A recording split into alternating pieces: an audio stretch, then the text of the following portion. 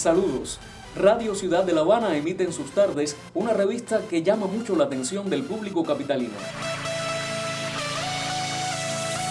Para mí lo mejor del espacio es la variedad de temas que aborda. Nos acompaña también la chef Teresita Castillo. Posibilitan la presencia de especialistas. Los lunes lo dedicamos a medicina, los martes a psicología. Muy buenas tardes, muchísimas gracias. Están en sintonía con la parada de las 3. Los miércoles tenemos presencia de la UH, un espacio sobre cocina. Va a hablar de cuán importantes son los alimentos calóricos. Historias también de nuestra Habana con sus misterios, historias del litoral, descenso de temperaturas y lo que puede propiciar si no nos cuidamos. Presencia de los organismos, entidades que llegan hasta aquí. Hora 4 de la tarde estaremos con nuestro boletín, como es costumbre, deportes con Juan Carlos por estos días. Es una amalgama tan amplia que es lo que posibilita la clave del éxito. La parada de las 3 en tarde de miércoles. Está considerado dentro de los de mayor escucha, no solo dentro de la programación de Radio Ciudad, sino de toda la programación de la capital.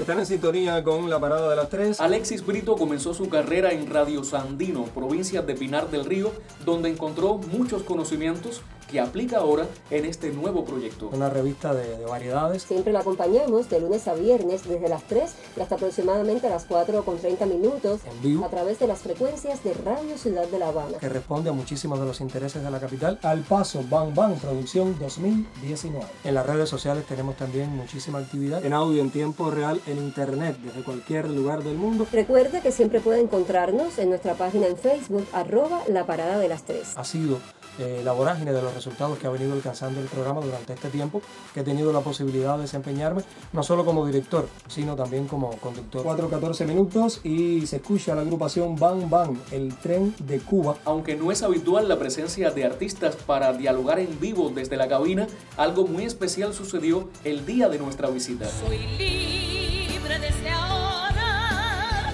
como paloma al viento.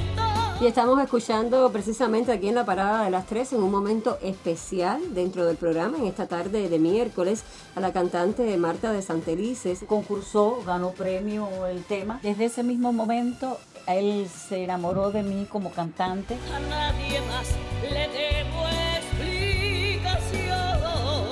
Formar parte de este colectivo significa amor, compromiso, entrega. El proyecto tradicional es de los 50 y me presento de lunes a lunes, de sábado a sábado. Siempre cada tarde que vengo aquí, trabajar para los oyentes es el mejor regalo que puedo recibir en la vida. Como es costumbre, contando con todo nuestro equipo de trabajo y recibiendo a mi colega Naivi González, que se ha tomado el invierno muy en serio. La persona que le habla, una servidora, es una profesión que amo mucho. Dice que estamos regalando hoy un momento especial a propósito del disco tal. Cada tarde de la parada de las 3 llega a ustedes todo este equipo de trabajo integrado en el sonido por Alfredo Torga. La parada de las 3 es una idea de un colega que dejó de desempeñarse como director dentro del proyecto. Me llaman para asumir. La dirección y la producción musical es de Alexis Brito. Hace 6 años aproximadamente que comenzamos a desempeñarnos dentro del programa. Gracias por su visita. Gracias a usted, Disfruté gracias mucho, Alexis también. Disfruté mucho la interpretación del tema esta noche. Radio Ciudad de La Habana, en el corazón de la capital, y hoy llevándose el reconocimiento de Entre tú y yo.